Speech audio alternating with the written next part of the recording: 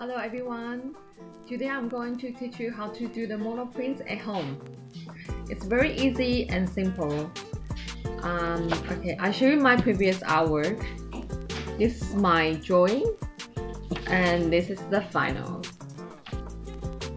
We need a piece of paper and a baking paper, tea towel, a spoon, a drawing, couple of the brushes, and watercolor pens, and a coloring wrap, and a roll of the tab.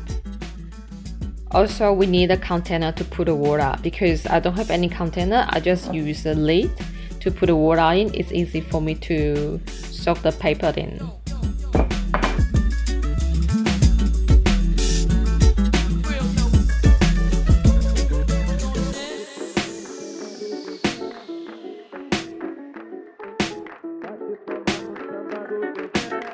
Okay, I have finished and we just let it dry overnight.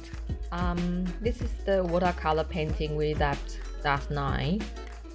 Okay, this is the Japanese rice paper I put in here to soak in the water. Okay, so now we have to make it dry.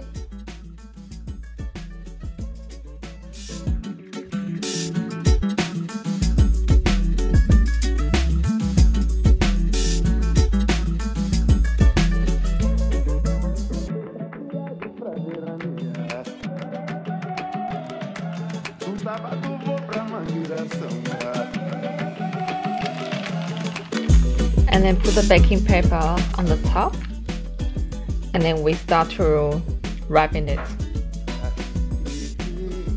Let's have a look.